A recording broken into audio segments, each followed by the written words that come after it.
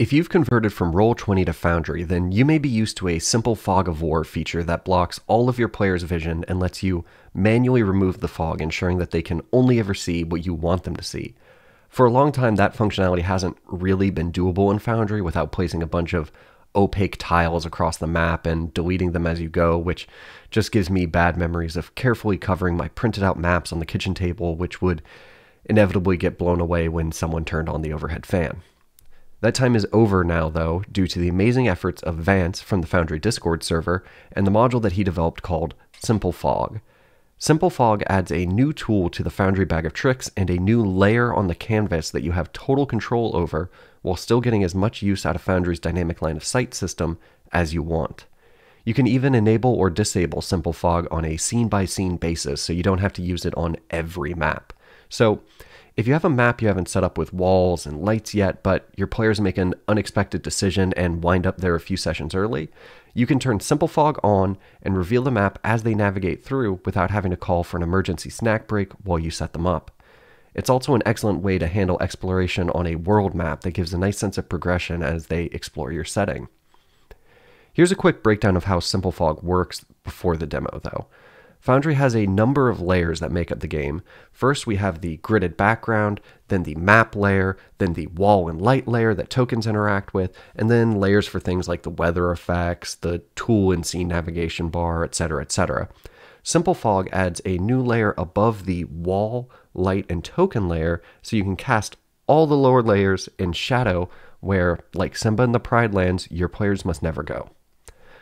Now let's take a look at using Simple Fog in the absolute simplest way we can and build up to cooler uses with a few different examples that will hopefully make it clear how the module works so you can do your own experiments and find what works best for you.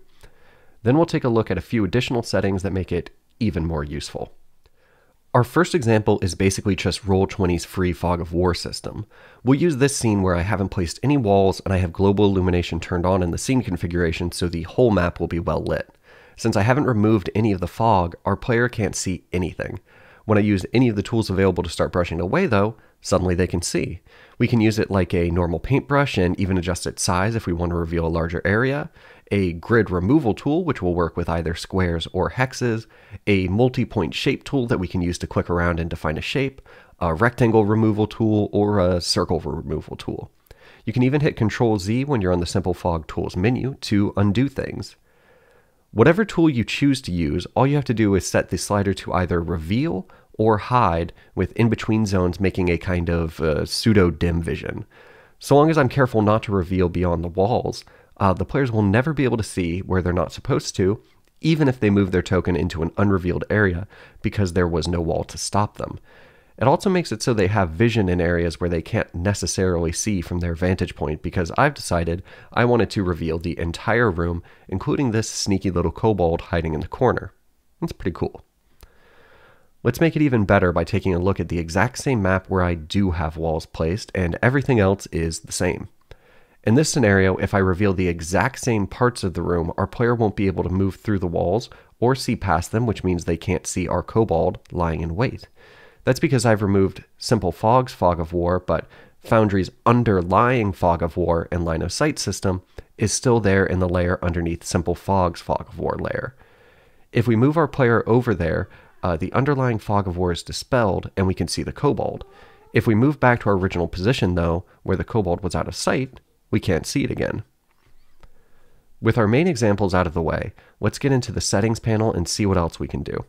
We can control the color of the fog for both the GM and the players, as well as how opaque it is. It's nice to have it a little lower as a GM so you can see what you're revealing, but for players I would generally leave it at 100%, but you can reduce it for them as well. Next up are some filter settings. I'm going to zoom in really close on the edge of the Fog of War so you can get a good look at what these do. First off is the blur radius, which determines how much around the edge of your revealed area should be visible. The blur quality slider controls how smooth the blur is. These two settings can have a negative impact on lower-end machines though, so be sure to double check with your players if their computers are struggling and reduce them if necessary. The transition settings option controls how long it takes to go from the current opacity setting to a newly selected one up here at the top of the settings panel. This makes it so we can do cool fade-ins or fade-outs if we want to, while not losing anything we've already revealed. Let's jump to a new scene to see an example of a fade-in. I'm going to set the transition speed to 5000, which is 5 seconds, and make sure Enable Transitions is checked. Then I'll move the window out of the way and reduce the player's fog opacity setting. Terrific. I'm going to jump back to my previous scene to show off what the Enable Automatic Visibility settings do now.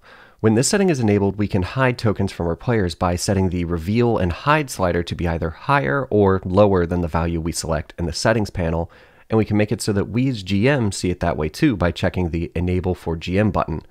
Let's set the slider and the settings panel to around 75 and our Reveal and Hide slider to around 90, which is near the far right end of the slider. We'll see that our brush becomes red, and if we paint out the area the token is in, it will be hidden. If we decrease the Reveal and Hide slider to around 50, we'll see that our brush becomes green, and when we brush over it now, the token becomes visible again. Last but not least, we can save these settings as our default so they'll stick across scenes, or just hit OK to save it for this scene. There's one other option in our toolbar, which is the trash can. If we click that, it will revert everything back to an unrevealed state. That should cover just about everything that you could need to know about the Simple Fog module. I hope this was helpful to everybody out there, and I want to give huge props to Vance for making it. I know a lot of people have been asking for something like it, and it's awesome to have now because I think it'll make life a lot easier for you Roll20 converts or any low prep DMs out there. He's also working on a bunch of new features for the module, and you can find a link to the GitHub repo in the description below. If you want to hear about updates to the module, let me know in the comments, and I'll be sure to post here and on Twitter about new features as they come. In the meantime, stay safe, have fun, and I'll see you in the next one.